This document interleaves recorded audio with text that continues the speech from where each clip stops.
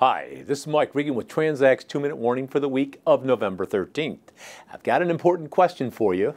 When does 4.9% equal 7, 8, 9, or even 10%? Recently, UPS announced that they'd be taking a general rate increase effective December 24th, 2017. Now, in their announcement, UPS highlighted the fact that on average, this increase would be 4.9%.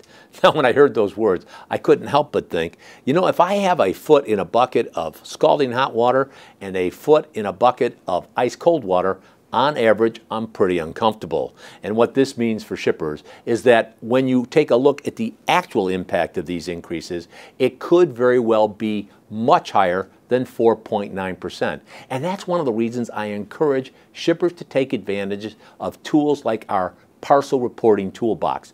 When we load in your activity and load in the proposed contract changes, we can see exactly how this increase will impact your freight budgets based on 2017 activity. Let me give you some things that we've seen as a result of these analysis. First, they're changing the dimensional weight divisor for small packages measuring less than 1 cubic foot. In going from 166 to 139, this could mean that shippers will see significant increases well above the 4.9% for packages in this category. Now, the large package surcharge is also going to be increased on a two-step basis. On December 24th, it's going to go to $80, and on July 8th, 2018, it's going to go to $90. Overall, this is an increase of 28.6%. The additional handling charge is also going to get hit with the two-step increase. It's going to go up to $12 on the 24th of December, and on July 8th, it's going to go up to $19. These two increases taken together result in an increase of 75.1%. The one thing that also really got our attention, though, is what they're doing with the over maximum limits surcharge. That's going to go from $150 to $500, which is an increase of 233%.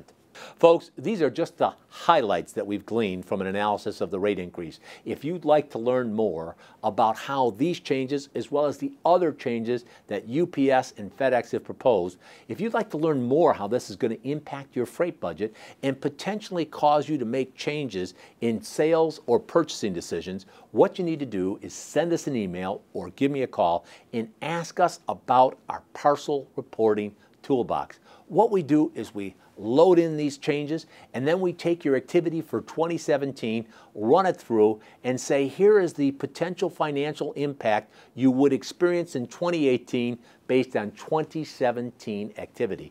It's dynamite, and we make it available to you because with each and every 2-minute warning, we are here to remind you we are on your team, we are here to help, and we're passionate about seeing you be successful. Thanks for your time.